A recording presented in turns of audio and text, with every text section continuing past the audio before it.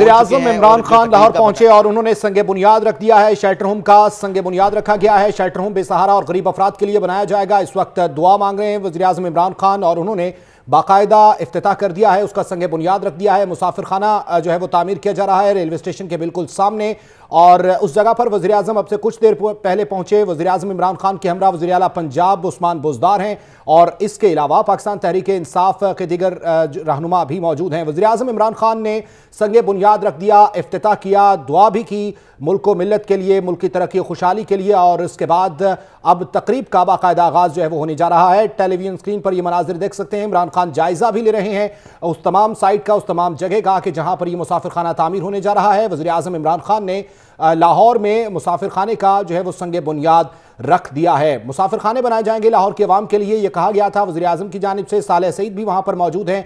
Deputy commissioner की जानिब से इमरान खान को ब्रीफ किया जा रहा है इस मुसाफिर खाने के हवाले से। वज़ीर आला पंजाब उस्मान बुज़दार भी आप देख सकते हैं कि वो उस जगह पर मौजूद हैं। बाकी जो है वो लोग भी उस जगह पर मौजूद हैं, लेकिन इमरान खान कुछ सवालात भी कर रहे हैं और साले सईद के साथ साथ वज़ीर आला पंजाब सरदार उस्मान बुज़दार भी वहाँ पर मौजूद है और इमरान खान को ब्रीफ कर रहे हैं। इमरान खान ने उस जगह का मुआयना किया, जायज़ा लिया और उसके बाद फिर से तकरीब की जानिब रवाना हो चुके हैं, जहाँ पर इफ्तिताही तकरीब जो है वो रखी गई है। संग बुनियाद रख दिया गया है मुसाफिर खाने का। इमरान खान अपनी मखसूस नशिस्त पर विराजमान हो चुके हैं और इसके साथ साथ वज़ीर आला पंजाब सरदार उस्मान बुज़दार भी वहाँ पर मौजूद हैं। पाकिस्तान तहरीक इंसाफ के जो सूबाई ज़ोमा हैं वो भी वहाँ पर मौजूद हैं।